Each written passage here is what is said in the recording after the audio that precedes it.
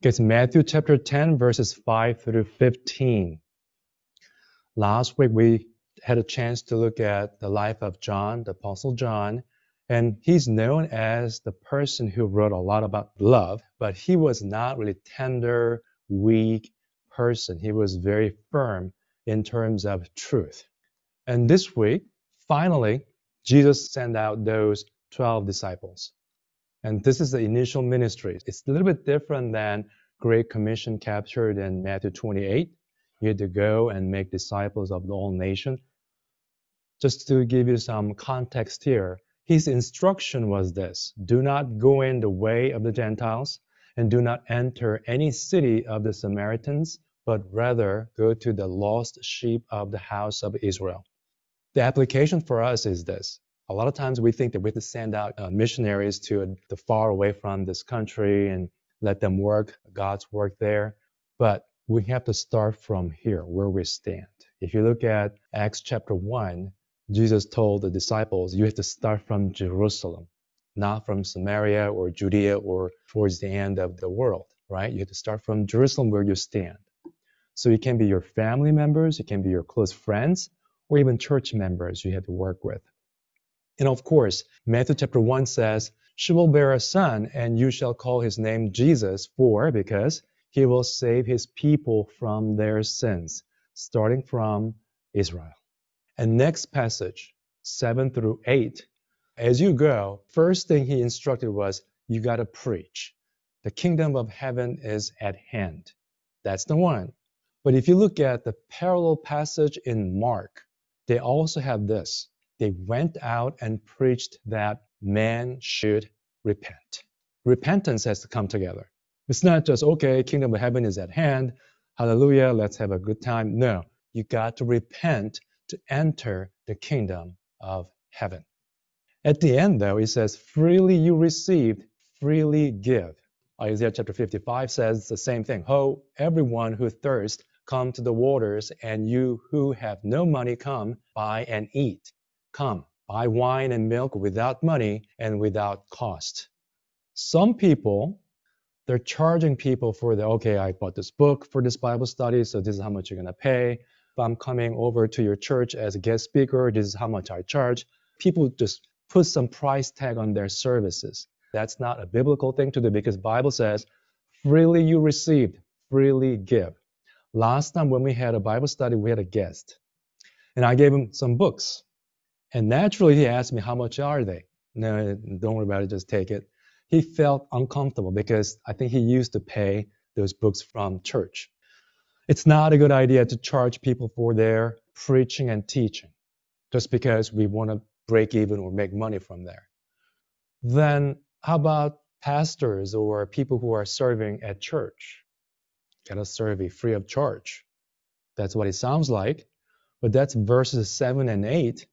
But Jesus continues, do not acquire gold or silver or copper for your money belts, or a bag for your journey, or even 2 coats, or sandals, or a staff. For the worker is worthy of his support. You're supposed to spread the gospel for free, but you deserve to be supported by faithful people. It says, for the laborer deserves his food. That's the ESV version. They're supposed to make a living out of it. I have to introduce you this passage too in 1 Corinthians chapter 9. Because a lot of times people just go from that verse 8 of Matthew chapter 10 saying, freely you receive, freely you give. How can a pastor or elder, whoever serves at church, get paid? That's not a right exegesis of the Bible passage. Because Paul in 1 Corinthians chapter 9 says this, do only Barnabas and I not have a right to refrain from working? And other apostles, people in the ministry, they don't work. Church support them. He asked 3 rhetorical questions. Who at any time serves as a soldier at his own expense? You're at war, but you have to make a living for your family behind? You don't. You just go out in war. You cannot take care of your family by working during the daytime. And who plants a vineyard and does not eat the fruit of it? Or who tends a flock and does not use the milk of the flock? Hey, we want free service, guys. Pastors and ministers and missionaries. God will provide you. Yes, that's for sure. He provided the church and faithful people to support them in their ministry. That's how it works. So that's 1 Corinthians chapter 9, verses 6 and 7. He continues in verse 8. I am not speaking these things according to human judgment, or does not the law also say these things? You guys know the Old Testament says this. And a little farther down, verses 13 and 14, he says this. Do you not know that those who perform sacred services eat the food of the temple, and those who attend regularly to the altar have their share from the altar? So also the Lord directed those who proclaim the gospel to get their living from the gospel. Right. My message is for free. Any pastor in this world, but they are supposed to be supported by church or some other faithful people. This is not calm and gentle, nice portion of this letter. But let's think about this. Who do we respect as pastors or people in the ministry? Great pastor that I respect. Who comes to your mind? Not the name, but the way they live. They're not interested in money. They're poor. And they always serve, never take a break. Even though they have mortgage pay, car payment, they're okay. God will provide them. They're poor, I know. I feel sorry for them, but too bad. So what we're asking or what we're respecting or feel sorry for is basically poor, easygoing Superman. So whatever happens, they have to embrace us, forgive us, and love us. But they shouldn't get paid or not much. That's different than what the Bible teaches. 1 Timothy 5:17 through 18 says this. And guess what though? I don't think a lot of pastors talk about this because they cannot. Because if you do that, including myself, people may think he wants money, right? But think about this, what the Bible says. This is the principle we have to practice. The elders who rule well are to be considered worthy of double honor, especially those who work hard at preaching and teaching. In American church, some denominations, these are elders. So some are ruling elders. They're taking care of church admin, church ruling, and church matters. Others are called teaching elders. So there are two eldership there. The teaching elder is the one that we call pastor, like preaching and teaching. So especially those who work hard at preaching and teaching, they're supposed to receive double honor. What does that mean, double honor? You bow down to them twice whenever you meet them? Hello, twice? No.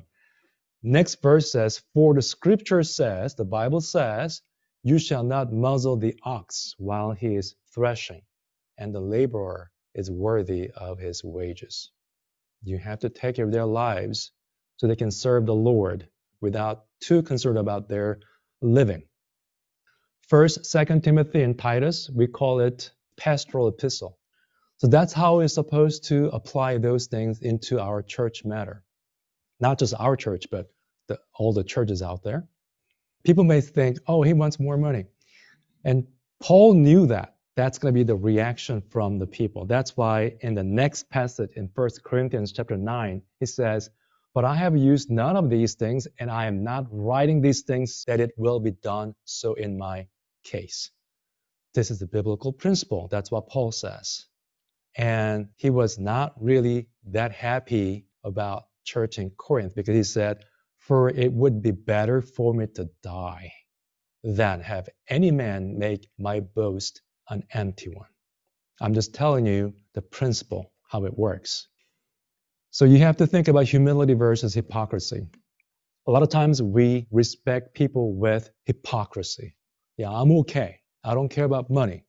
But you need money, right, to live? Pastors have family. People respect those people though. Yeah, I don't need money. I'm fine. But it's good to be honest. So hypocrites, the way they say about their humility and other things, I don't care about the money, I'm fine, when they're not fine, all we see is them, the people who are showing their humility. Very definition of hypocrisy right there. If you go back and revisit the Sermon on the Mount, Matthew chapter 5, do not pray or do not fast to get an approval from other people. So people can see, oh, you're praying, or people can see, oh, you're fasting. What do they see? They see you doing something. They don't see God. So I'm holier than Jesus, basically. That's what they're saying. Jesus said, workers, they deserve to get paid. But we're saying, I'm fine. Don't pay me. What does that mean? Then what other areas do you just ignore what the Bible says as a pastor? But they're charging for Bible study. That's not the right thing to do. So humility is actually acknowledging what's happening. And if you're not good at singing, but if you're good at teaching, serve the Lord in teaching ministry. That's humility. Whatever God has given you, if you have a lot of money, use that for the kingdom of God. If you don't have much, then you cannot use it anyway. It's just depending on what God blessed you with. The church in Corinth has some issues. The 2 Corinthians chapter 11 says this. I robbed other churches by taking wages from them to serve you. You people in church in Corinth. I'm serving you, but other people are helping me. Not from you, but other churches, other faithful people that I know. And it continued. And when I was present with you and was in need, I was not a burden to anyone. So what did he do? Paul worked. If you look at Acts chapter 18, 1 through 3, he worked as tent maker. Where did he work? Acts chapter 18, 1 through 3, he was in Corinth. Those people didn't care about him. You work day and night, you serve us. I don't care about your living because other people are helping you. Oh, maybe you're making a lot of money by tent making business, so we're not going to help you. They didn't care. He said, I was not a burden to anyone, for when the brethren come from Macedonia, they fully supplied my need.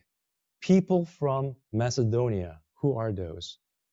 There are three main churches we can think of in book of Acts. Philippi, Berea, and Thessalonica. They fully supplied my need, and in everything I kept myself from being a burden to you and will continue to do so, people in Corinth. Not a happy camper. I'd rather die instead of asking you to pay me more, right? That's what he said. And I'm going to keep it this way, and I will continue to do so. That was church in Corinth. So when he said, I kept myself from being a burden to you, the same expression was used in 1 Thessalonians chapter 2. He said, very similar thing here. For you recall, brethren, our labor and hardship, how working night and day, so as not to be a burden to any of you, we proclaim to you the gospel of God. Little context. Church in Philippi, we had Lydia, who was a big business woman. So they must be doing okay there. But Berea and church in Thessalonica, they're very poor. A lot of more slaves. Slaves don't have anything much, right? So they're very poor, but they're the ones who's been supporting Paul and his leadership. So when Paul wrote this letter to church in Thessalonica, he said the same thing. We work day and night, so we don't want to be burdened to you. That's verse 9. But verse 8 says this. Having so fond an affection for you, we were well pleased to impart to you not only the gospel of God, but also our own lives, because you had become very dear to us. Why is it different? Church in Corinth versus church in Thessalonica. Church in Corinth, they were able, but they decided not to support Paul. No matter how much time he spent, no matter how long he taught, they didn't budge. Versus church in Thessalonica, Paul knew they're poor. They couldn't support him, so he was working. But he was happy to do so for them. The main reason was this.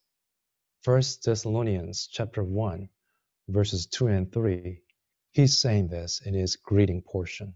We give thanks to God always for all of you, making mention of you in our prayers, constantly bearing in mind your work of faith and labor of love and steadfastness of hope in our Lord Jesus Christ, in the presence of our God and Father. So when he thought about these people in Thessalonica, he remembered their work of faith, labor of love, and steadfastness of hope in Christ Jesus. It made them smile.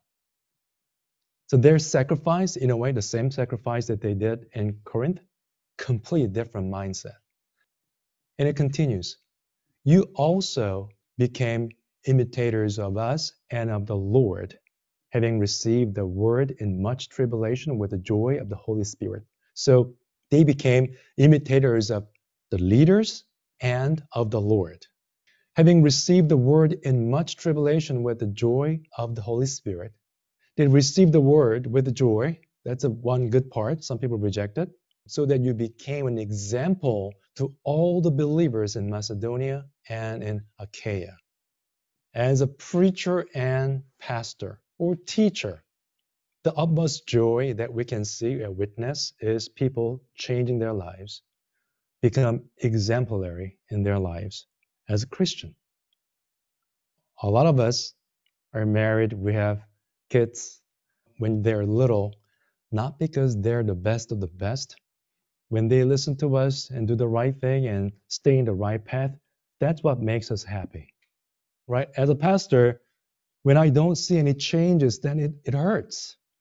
What's going on? The word of God is preached and then they don't receive it, or they receive it, but there's no change in their lives. It hurts. But when you see the change, development, improvement, then that's it. Nothing else. So there are two different groups, as you can see. And let's go back to the passage we're working on. And this is exactly what Jesus told them again. In whatever city or village you enter, we read it together, right? Inquire who is worthy in it and stay at his house until you leave that city. It's not just anyone, but you have to inquire who is worthy in that city. The second bullet point says, as you enter the house, give it your greeting. If the house is worthy, give it your blessing of peace. But if it is not worthy, you have to do otherwise. First part, if the house is worthy, give it your blessing of peace. That's why a lot of times when we visit someone's house, we sit down and pray. That's what we do. But if it is not worthy, take back your blessing of peace. It doesn't belong to them. Very harsh message there. And I don't know if pastors out there actually preach this way. There's distinction between who is worthy and who is not worthy. We're not saying you preach the gospel once and if he or she rejects it, then forget about it. That's not what we're saying. After all these ministry, all these years of work, if they continue to reject receiving the word of God, continue to live in sin, then it's time to move on. And whoever does not receive you, nor heed your words, as you go out of that house or that city, shake the dust off your feet. So Jewish tradition is like this. When the Jews were passing by Samaria from Judea to Galilee area, they usually go around because they don't want to go through that area. They don't want to deal with these unclean people. But if you have to go through there, as soon as you cross the border to Judea or Galilee, they take their dust off from their feet because I don't want to have anything to do with this unclean people. That's what they did. And that's exactly what Jesus was telling them. You don't want to have anything to do with those people who reject you and your message. The Matthew chapter 7, do not give what is holy to dogs, and do not throw your pearls before swine. So you have to find who is worthy to spend time and effort to spread the gospel message and have fellowship with them. So if you look at the entire picture of the Bible from the Old Testament to the New Testament, Bible clearly tells us that there's a distinction between chosen ones and who are not chosen. Since we don't know who is chosen, we have to just go out and spread the gospel message as messengers. That's our job. But if you end up spending too much time to those people who are unrepentant and rejecting the message, then you have to stop. Some people may say that's not love. But that's what the Bible teaches. The consequence is, truly I say to you, it will be more tolerable for the land of Sodom and Gomorrah in the day of judgment than for that city. Those people who reject the message, those people who don't listen to you, it'll be more tolerable for the land of Sodom and Gomorrah in the judgment day. Really? Only 3 people survived from the Sodom and Gomorrah. Fire and brimstone came down from heaven and everybody died. How can it be better there? But the Bible says, yeah, it's going to be worse than that. So we don't want to be there. So what do we have to do? We have to examine ourselves and see if I am worthy of receiving the word of God. Am I one of those people who are ready to hear the voice of God? And then, yes, Lord, I'm going to follow you. So Ecclesiastes chapter 12 is the last chapter of the book. Chapter 12 verses 1 and 2 says this. Remember also your Creator in the days of your youth, before the evil days come and the years draw near when you will say, I have no delight in them. If you go down to verse 5 from that chapter, we're talking about death. So while you're alive, remember your Creator. If it was written by Solomon, King Solomon, he's the one who started with vanity of vanities. Everything is vanity. Right? What's the point of working hard? What's the point of doing this? What's the point of living? As the most wise person who ever lived on this earth, conclusion was this: remember your Creator in the days of your youth, while you're still alive. After you die, there's no second chance. That was verses 1 and 2. Last 2 verses of the chapter. Let's read that together. Ready? Go. The conclusion, when all has been heard, is fear God and keep His commandments, because this applies to every person. For God will bring every act to judgment, everything which is hidden, whether it is good or evil.